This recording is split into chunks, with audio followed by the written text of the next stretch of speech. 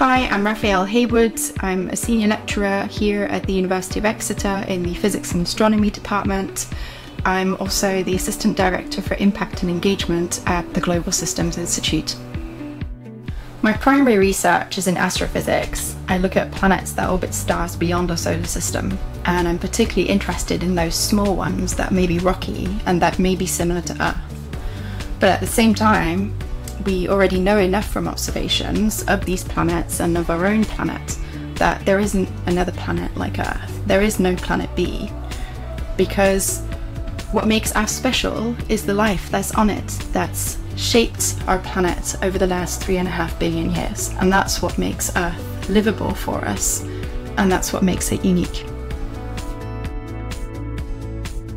One of the biggest challenges that we're facing right now in academia is becoming interdisciplinary and moving beyond the traditional boundaries between disciplines. We really need, as scientists, to link up with the humanities and the arts, because it's not enough to just, go and get observations. Of course we must, and we must analyse them, and we must publish papers and understand how the Earth system works and how the climate works. But we also need to make sure, it's our duty to make sure that these findings get to people, and that people hear them, and that people act on them. And we can only do that by engaging with artists and creative writers. The biggest problem that we're facing right now is it's not technological. We have the solutions. It's not a lack of knowledge. Of course, we always need more knowledge, but we have enough knowledge. The biggest problem is that we need hope.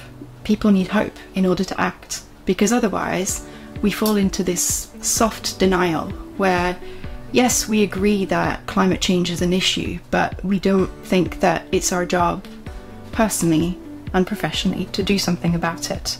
I love the astrophysics research that I do. I've always been fascinated by nature and by space, and looking for planets beyond our solar system is just incredible when you think about what we can achieve. And at the same time, the more I look at these other worlds, the more I realise that we have these really pressing issues on Earth today. Climate change it's happening now, and we need to address it now. And that's why I'm now an active member of the Global Systems Institute, because I want to be part of the solution and I want to push for change now.